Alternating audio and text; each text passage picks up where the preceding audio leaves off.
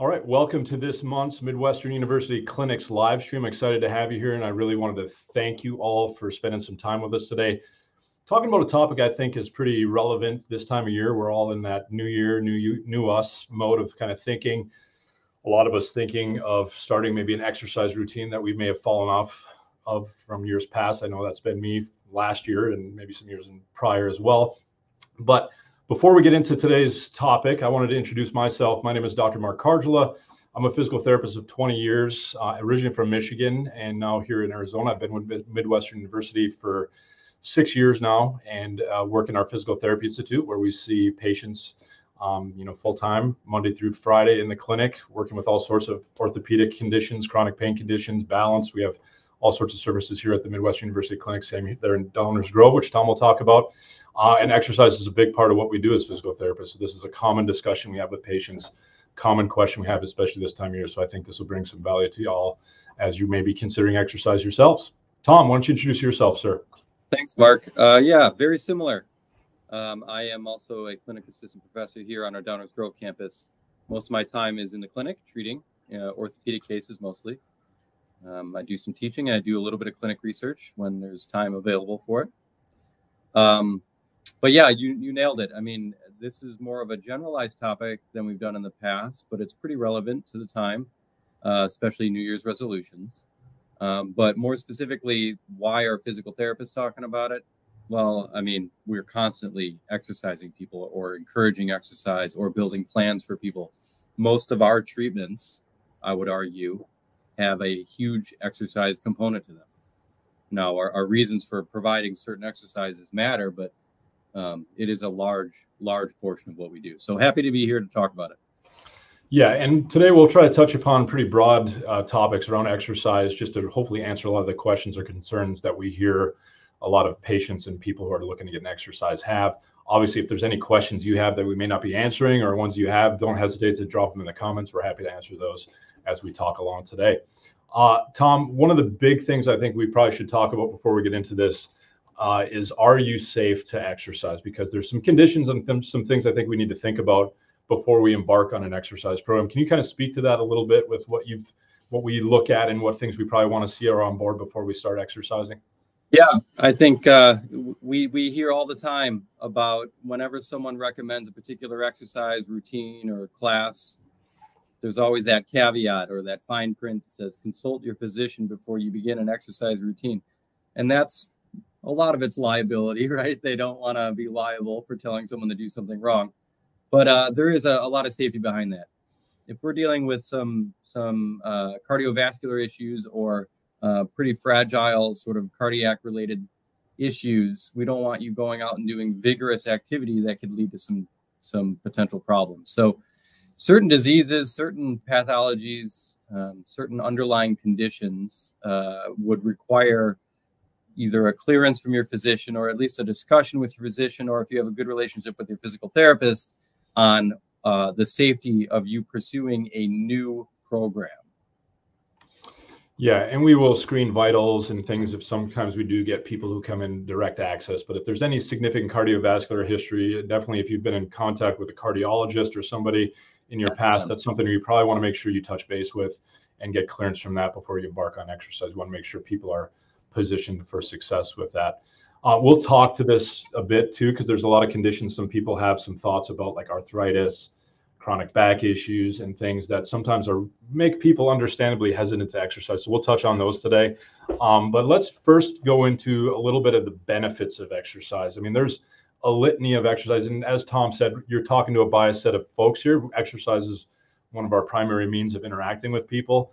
I really enjoy making exercise something that's fun and fits in somebody's life and looks like what they want to be doing in life. So I think sometimes exercise gets a bad rap of you just got to be sitting in a gym 2 hours, 3 hours a day doing things that you don't maybe want to do. So we'll talk to that as well. But Tom, can you speak to a little bit about kind of the benefits of exercise? Yeah, I mean, some of this is very obvious, but I think having it outlined in front of us really helps people just refocus on it. So one of the phrases I love to hear is exercise is medicine. And I really feel like as a healthcare professionals, we are slowly working our way towards really embracing that and how movement and exercise are incredibly beneficial. You know, there were times in our career, maybe not ours, but pre us, where bed rest was a big component to injury healing. And you can see the trend has shifted to movement is actually more beneficial. Weight bearing, getting those forces through the body can help actually promote healing more than not doing anything. And that really can tie into exercise as well. So exercise is medicine. What you also see is any research article you look at, I'm being a bit hyperbolic here, but any research article you read that looks at a particular intervention, I can guarantee you in the discussion, it says, regardless of what the intervention they're looking at, it'll also say, well, with diet and exercise, it also, you know, these people do better. It's just a component to our lifestyle that is intertwined with so many sort of systems of our body in a healthy way. So obviously the big main ones would be improving strength, endurance, either from a muscle endurance standpoint or a cardiovascular endurance, so that our blood's pumping more efficiently, our lungs are breathing more efficiently. It can help with things like posture, and even things that we may not think about right away, things like balance, you know, reducing your fall risk, especially in that older adult, community living older adult who might be more of a risk of falling. Exercise largely benefits it. That's why we have a job. This is what we do with people. I think also what I want to say is not just the physical changes in the changing in the systems of our body, but also the psychosocial elements of exercise are huge. And this is a bit out of our wheelhouse to some degree, but you can't deny the idea that exercise improves mood. That's been shown, you know, and it also, for a lot of people, provides this space and opportunity to like reflect, almost like a meditative thing. You know, I'm on that treadmill, I have zero distractions, and I'm able to reflect on whatever, my day. And there's such a benefit from a mental health perspective to that. And then lastly, with the psychosocial stuff, you may be providing someone with social interaction. If I'm going to the gym, seeing friends, I'm in an exercise class with a group of people, we're all working towards that same goal. You know, there's a ton of benefits from biological through psychosocial through the whole sort of body system. So, yeah. Yeah, I would echo what you say with the mental health benefits. And I think thankfully in healthcare and in the world in general, I think we're recognizing the vital importance of mental health. It's hard to be well physically if mentally you're not in good shape. And there's a lot of research, and even I know in some of the psychology literature of using exercise for things like depression or anxiety and things. I know for me, that is my main tool of stress management is exercising. I feel much more sharp, much more focused, feel much more able to kind of adapt and adjust to some of the stressors in life. So it's just a good kind of stress buffering activity. The other thing I might add is just a common thing we'll see with exercise and prescribed exercise is our female population as we age, although males sometimes with osteoporosis, osteopenia, those type of diagnoses where bone density becomes more of a challenge as some of those changes happen in the body, especially some of our female patients, like I mentioned, are in the aging process. So exercise, especially weight-bearing exercise, that's stimulating your skeleton to maintain the best bone density, along with working very closely with your physicians and other folks to kind of manage the medical side of osteoporosis can be a huge benefit for those. And we do have a lot of clinicians here at Midwestern who work primary strength training for balance, like Tom said, and the risk of falls. And falls become such a major issue as we age and can become a life-changing event for some folks. We see it, unfortunately, where, you know, head injuries or hip fractures can become literally life-threatening issues, or if not really life-changing issues, where our independence and our ability to walk and care for ourselves and do the things that we want to do independently all of a sudden gets kind of stripped from us. So yeah, definitely huge amount of benefits to exercise. And there's so many studies, like Tom mentioned, diet and exercise. If there's one fountain of youth, I tell my patients this, we've looked and we're continuing to look and all these things. Exercise probably is the closest thing we have to maintaining your, aging as well as possible. And I've had the good fortune of working with probably tens of thousands of patients now, and getting to see the patterns of behavior that make somebody age better than maybe the other patient. And exercise seems to be a common factor with that. Yeah, and just to highlight as well, I did not mention, but you did start to mention that as physical therapists, of course, exercise helps with injury prevention, recovering from an injury, and managing pain are three major ones that we'll touch on as we talk. Yeah, and let's talk a little bit about barriers, because that's often we want to make sure. I think sometimes there's barriers that we get placed upon ourselves, and we can talk to those, but also barriers that sometimes maybe traditional ways of looking at pain and some of these medical conditions can make us really hesitant. And I know for me, having had herniated discs in my back and different things, exercise can be a little bit of a tenuous, stressful activity as far as getting into it. But that's where obviously we guide a lot of patients on that pursuit in physical therapy. But I wonder if you can talk to some of the barriers you see with exercise out there, Tom, with your patients and some of the general population. Yeah, I think I can name a couple that are fairly obvious and understandable. So things like money, cost of time and cost of money, obvious barrier. Gyms are expensive. It's impossible to cancel a gym membership. You got to send in your left arm to get that done. Actually, saw some recently where they won't accept cancellations via phone, via letter, via email. It's wild. Anyway, a lack of experience in exercise and sort of a lack of knowledge of your body and how it's supposed to respond to exercise is often a barrier for people. And that's really where I'm going to get into probably the depth of what we mean by the barriers that we're going to comment on mostly. Pain's a big one. I hurt, so I don't want to move. And we've spent a few times discussing in our other conversations on rotator cuff and arthritis and back pain that is a common barrier we have to deal with our patients all the time, is encouraging movement because we know the benefits of it, encouraging exercise because we know the benefits of it, despite pain or to help the pain. And so understanding pain, which, look, I don't even claim to be full grasp of pain. It is a very complex sensation for us to deal with. And everyone sort of interprets it a little differently or describes it a little differently.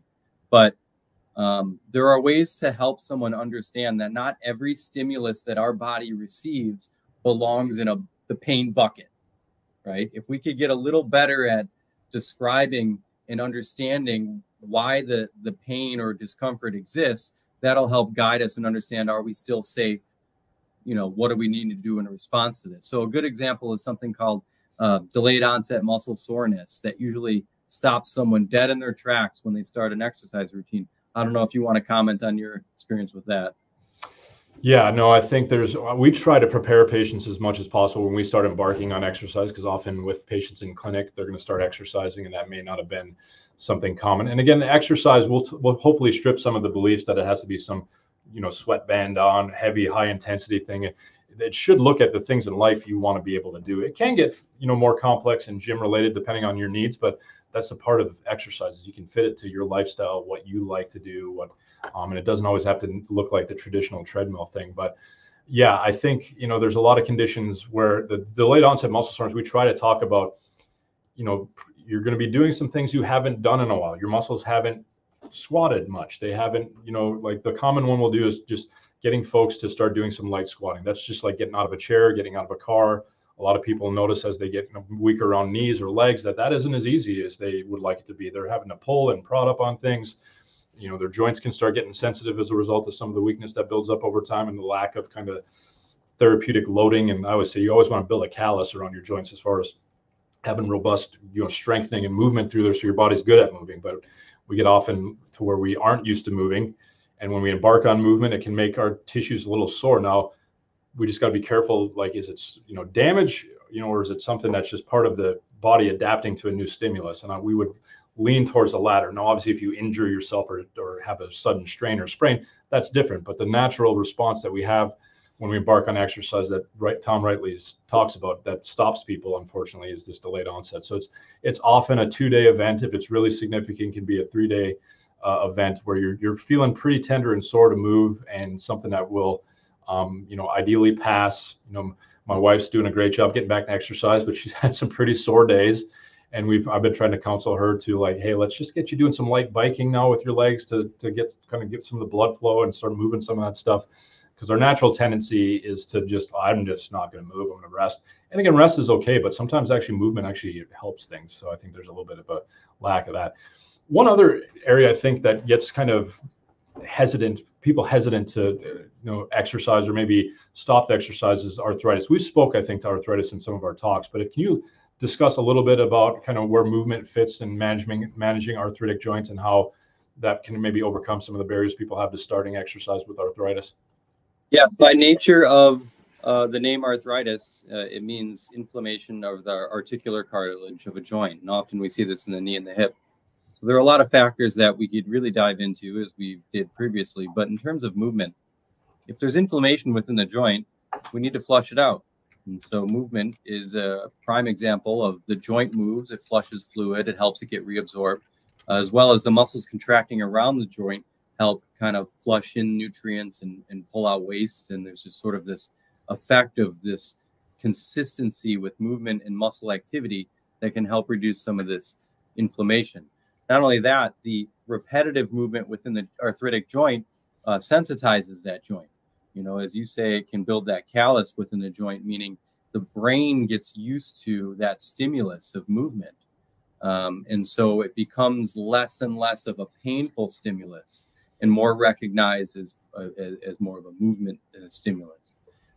It's not as easy as that. We've sort of dumbed it down here, but time and time again, movement with arthritis is the conservative treatment. Guided movement through physical therapy certainly is where people get a lot of benefit from, but they're not with us forever. You know, they feel better. They feel X% better. Our time with them is largely decreased a lot, where they've learned the tools and the moves and the exercises. They just keep going with it and keep that body responding well to movement. So exercise and arthritis is hand in hand. You cannot come across a research study on the benefits or the physical therapy in arthritis and not come across that it's movement and exercise. Which is tough. I think sometimes the struggle people have is finding the entry point to movement. But you'll hear stories, and a lot of people might have this experience, like, you know, gosh, I get up in the morning, or if I've been sitting for a while, man, it's pretty stiff and the joints will be a bit sore. But the more I move, the better it feels. It works its way out. And that's usually a great sign that, hey, movement's probably going to be a good thing for you. It's just, where are we starting with you, getting a baseline? And that's one of the things we try to find with patients as they're starting an exercise program, of like, where are we starting? What are your goals? And start to build a process to build you up to the goals. Where I think some of the mistakes people make is they try to go too much too soon and either have that horrid soreness response, or they do cause maybe a strain or a sprain to something that their body's not used to. And then they feel like they're right back at square one, not able to exercise, or they just make a decision that exercise just isn't for them. I think hopefully taking a more nuanced, smart, slow and steady approach can help you gain that success early on and be able to carry it over more long term.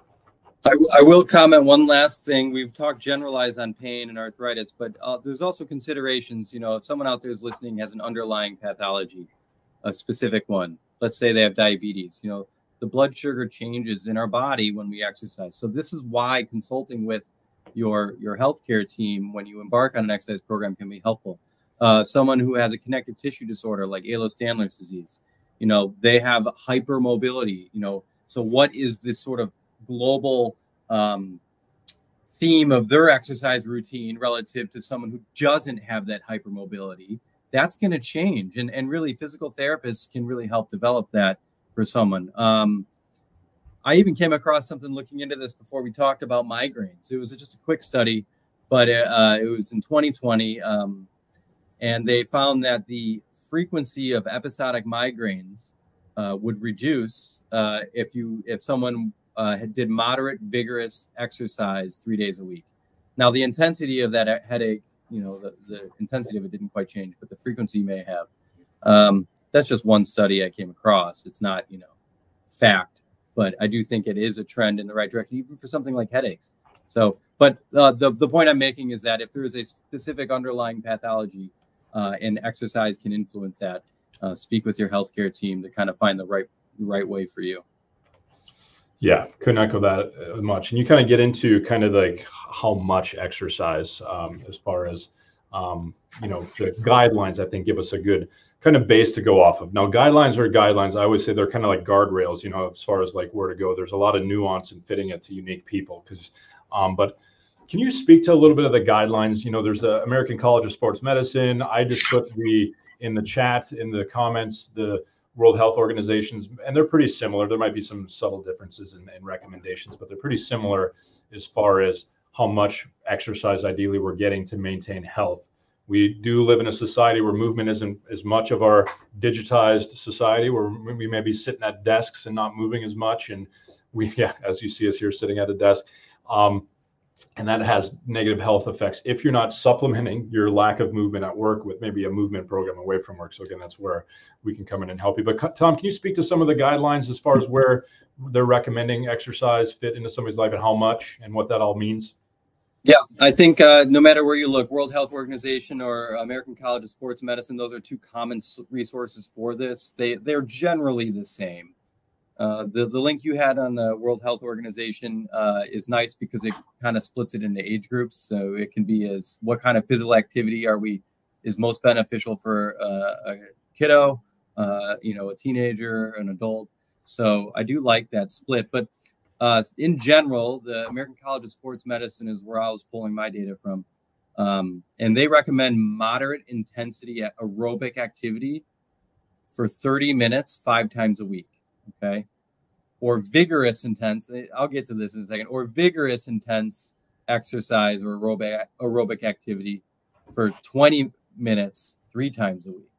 Now that seems like a lot of crazy math, but what it really means is that for about 20 to 30 minutes a day, you are doing moderate to very vigorous amount of aerobic activity.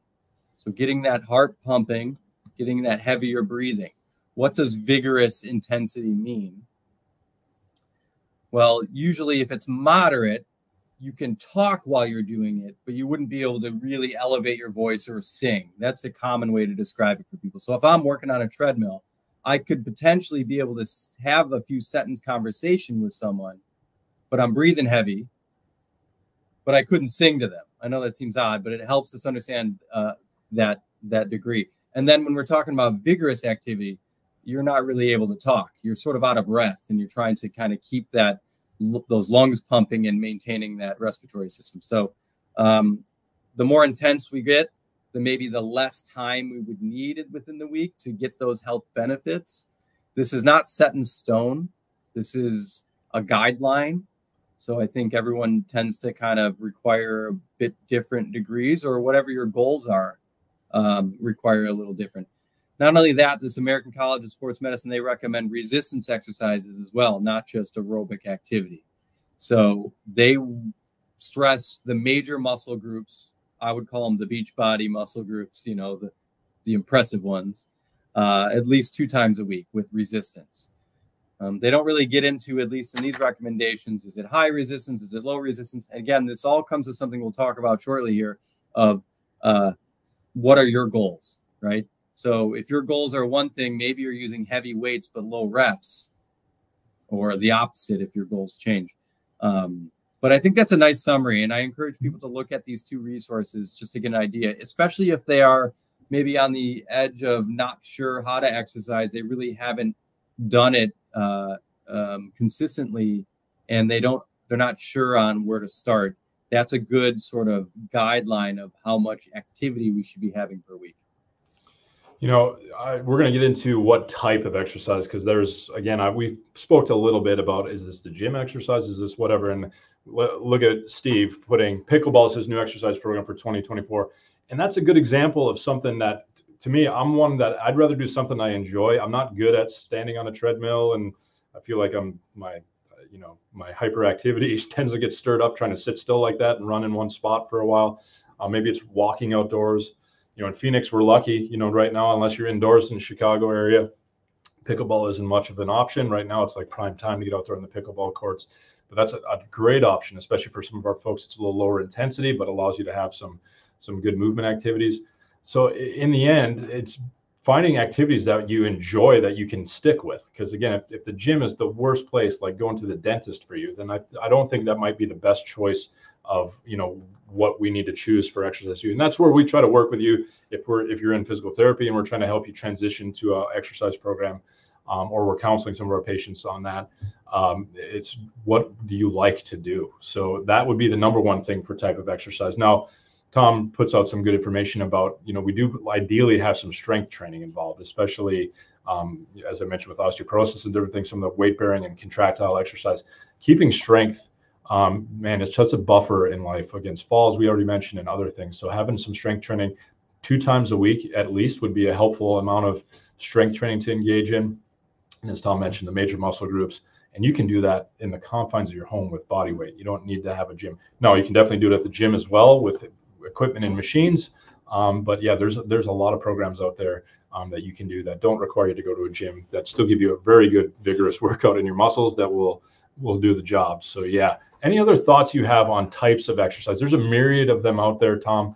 What's been your experience, and how do you kind of go about that, working that with patients? Yeah, you're not going to find the holy grail of 10 exercises that, you know, work for every single person. But I keep reflecting that it goes back to what is the individual's goal? Are they wanting to improve their cardiovascular endurance? Or they want to be less short of breath when they walk, you know, through the grocery store? Do they want to get a better jump height, you know, for their intramural sport that they're in, you know? And so that really just requires a tailor of the exercises to them. But I really appreciate what you said, that, you know, body weight and our home environment are frequently the only tools we have with our patients. And we can get pretty darn creative with getting them to move and exercise, whether it's resistance or even aerobic activity in the confines of their home. You know, that you may have limits with certain of these exercises, and that's when you need to branch out and start discovering it. In addition to specific exercises, I think it's important to point out that there is a huge benefit from group exercise routines, you know, and there's all different styles of those. And there's a lot of benefits out there for whether it's, you know, Pilates, which I love with some of my patients needing core work or glute work, yoga for some of that flexibility or those static kind of muscle contractions and weight-bearing positions and different postures. We have Tai Chi, which has been researched to death in its ability to help with someone who's a fall risk or has decreased balance. So group courses that tailor to some of that stuff do really well. So there's a lot out there. And I think a physical therapist, I mean, we do this all day, is decide on which exercise is going to benefit someone based on their individualized, you know, framework. And if you have a good relationship with a physical therapist, it doesn't need to be 12 sessions of therapy. You know, you can be healthy and talk to a physical therapist. You don't have to be in pain to come talk to us. We're more than happy to spend an hour with you and say, hey, here's what I think would benefit you. Here's where you're weak. Here's where the deficits that we see. Try these things for now. Call me in a month and let me know how you're doing, or if we need to progress it or change it. So a little shameless plug there, Mark, but I think that's a good start. Well, and I couldn't agree more. Obviously, we're a biased audience here today, but you know, this upstream thought process, sometimes we wait for this till the wheels fall off. Like you encounter a physical therapist when things are going really bad, and we're happy. Obviously, that's our one of our strengths, is to help people navigate out of those tough times when life and pain become maybe a large barrier or other issues occur. But I think it's much more being practiced from patients to engage with a physical therapist more as a regular part. Like you don't like go away from your dentist and never see them again. Like you engage and you maintain good tooth health and good dental health for the long term. And I think physical movement health is our MO to help you stay in that game as well. So definitely find a physical therapist, whether it's us at the Midwestern PT Institutes or somebody in your local area that can help you stay on the game. But I agree. I think a one-time visit to engage and get, if you're not confident or you're not sure, obviously if you have the tools and you have we know health-wise you're safe to engage, and you probably don't need physical therapists to guide you. But if you're having troubles or concerns, or you have health conditions that you want a professional's opinion on, that's obviously what we're here to do for you. So don't hesitate to reach out, give our clinics a call, or again, your local physical therapist to help you in that pursuit. Consistency, Tom, one of the big challenges for people. You know, this is the famous time of year where you go to the gym and it's hard to find any space because it's packed with people. Everybody's got the New Year's resolution, and then we're probably in the next week or two, it starts tapering off as the consistency wanes. And we've all done this. I know I've done it as well with diets and exercise and things, trying to make massive changes that don't end up being sustainable. Can you speak to some of the abilities for folks to stay consistent? Because I think that's a huge challenge that a lot of people have with exercise. Yeah, I mean, I always tell patients that it's really difficult to get into a consistent exercise routine. And I throw out this idea of 4 to 6 weeks. If you're consistent for 4 to 6 weeks, it becomes just a little bit easier to keep that ball rolling in your daily life. The problem with that is if you fall off that wagon for 1 week, it becomes another difficult several-week process oftentimes to get back into that. So it's a challenge. I mean, and this is where I think a lot of sources kind of try to give their ideas of what helps us stay consistent. I'm going to quickly list some just because I don't want to go too long here. But I think some of the big ones are one that you mentioned. One of the top ones is finding stuff you like to do. Don't be torturing yourself with things you hate. If you hate riding a stationary bike, don't feel like that's the only thing that's going to help you. There's a variety of machines and exercises that we keep mentioning that may do it, and you may actually enjoy it better than sitting on. I hate riding the bike. It hurts my butt. I can't do it for that long. So I choose other things to get me a similar outcome. The big one for me is setting goals. We set goals all the time with our patients. You know, if we have someone who hurt their shoulder and they want to be able to reach into their upper cabinet, we create goals to help them reach that, whether it starts with a short-term goal, but ultimately being able to lift, 5 pounds or whatever out of their cabinet. Similar for you. Is your goal weight management? Okay, I want to see this short-term change in a couple weeks or this long-term change in a couple months, and then track that progress. That's going to just be motivating. And when you do short-term goals, when you can check off a short-term goal, there is a psychological value to that in achieving something. And that is really propelling you forward. These goals, write them down. Again, long and short term, make them achievable. Okay, so if I want to lose 100 pounds in a month, come on, get out of here. Make it reasonable and measurable. So how do you know you actually met the goal? Oh, I can step on a scale, or now I can lift X amount of weight 10 times. So I really am a fan of that. Tracking your progress is big. Get a notebook, get an app. Technology is amazing now, whether it's managing your diet or managing your exercise. Some can even tell us how many calories we're burning. Some of that stuff's amazing. And managing your expectations. You're going to get sore. You're going to maybe have a little twinge here or there, and you got to listen to your body. And does that mean you then contact your resource like a therapist? Or managing your expectations in terms of your goals. You can't expect to be able to run 10 miles if you only started running 2 weeks ago. So I think that's a big one is we're not, Rome wasn't built in a day, right? It needs to take time with this. And the last thing is to stay consistent, use your resources. Like I said, either technology, your physio or physical therapist, we're great resources. Personal trainers are fantastic. I mean, that's an obvious, right? A lot of them are trained even more so than just understanding exercise, but maybe mechanics as well as strength and conditioning, endurance training. And I think they can be fantastic resources, or even just the obvious of being able to guide you on a weekly basis into achieving the goals that you set. So I didn't want to not mention that because resources are everywhere, not just physical therapy, but all over. Yeah, I would definitely echo the personal trainer thoughts. There are some great trainers out there that can kind of be with you, especially in the gym setting, and help you kind of meet those goals and adapt to some of the challenges you might have with the equipment and things. And often some very knowledgeable people that can help keep you accountable. Sometimes it's helpful to have a physio or a personal trainer, somebody who's holding you to a schedule, that's have some accountability. That's the other strength of group fitness, that you can have a group of people who are keeping you accountable, that kind of give you a little guff, maybe text you on your phone, why weren't you in class today, or where were you today? That's kind of what I do with my group fitness stuff that I do. It's a great way to kind of stay on it. One question Marion had is, as far as how often do you recommend doing a check-in? So Tom, how often would you, if you're a physio working with a patient who's trying to engage in exercise, how often would you be having them check in? I usually make that decision based on what I've determined on that specific patient. So if this is a new endeavor for them, they really haven't exercised, they don't understand the likely response, and we start them with something smaller or a little more generalized. Maybe I follow up with them after a couple of weeks and say, okay, how's that been going? Have you had any pain? Do you feel like you're being challenged? Are you getting soreness?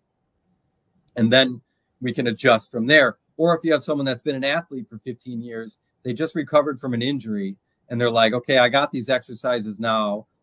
Here's my goal for the long term.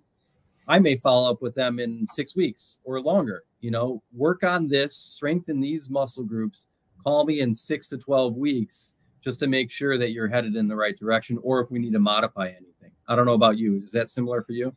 Yeah, I think it's a case-by-case basis. Like the newer, more unsure, or there's like, a significant history of pain and things, maybe a little bit more frequent check-ins early on. And then as we see things stable over time, we can start weaning or pushing that out more longer term. Sometimes we'll get people who come in the clinic for that in-person, really good physical assessment, make sure there's nothing, that would preclude us from wanting to get you engaged in an exercise, or maybe understand maybe some of the limitations. We would need to kind of tailor exercise specifically for you.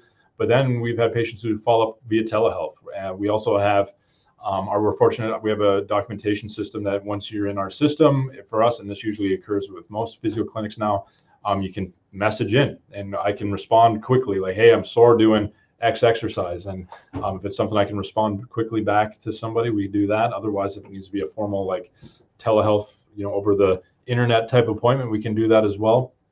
But it's kind of the follow-ups definitely, as long as people are staying stable, we start, like I said, weaning away, and then eventually just checking in from time to time to make sure everything's going well. Sometimes people want to know, man, I feel like I've hit a plateau. I want to progress a little further. Well, we can definitely do that. Or give people different avenues. They're looking at trying different modes of exercise and help counsel them on that as well. So yeah, good question, Marion. Thanks for sharing that.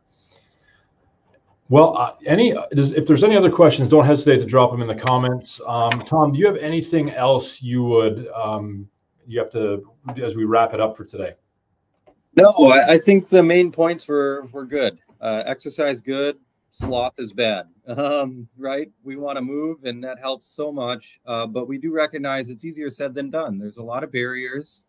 But thankfully, there's a lot of resources, whether it's technology or family and friends, or your healthcare team, or personal training, or group classes.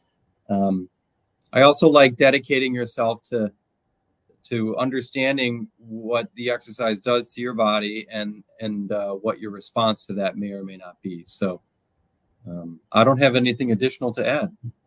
No, I would definitely say movement is life. Movement is what keeps us engaging in the world and the life that we want to live. So we're happy if we can help you engage in that. Hopefully you got some value out of what we discussed today to keep your movement health as good as possible. If you have any questions, don't hesitate to reach out to us via the social media channels that you're watching this on now, or call any of our clinics. We're happy to have some discussions with you if you have some movement concerns in your world. So if you have an idea of another topic as well, leave a comment. Yes, don't hesitate. Throw a comment in the comments of any other topics that might be of interest to you with your current movement struggles or physical therapy related topics.